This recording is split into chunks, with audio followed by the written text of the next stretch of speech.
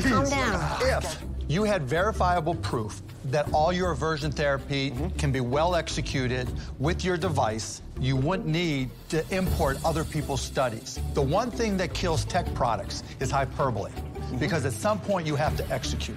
You violated that rule. Listen to me. Now your turn to listen.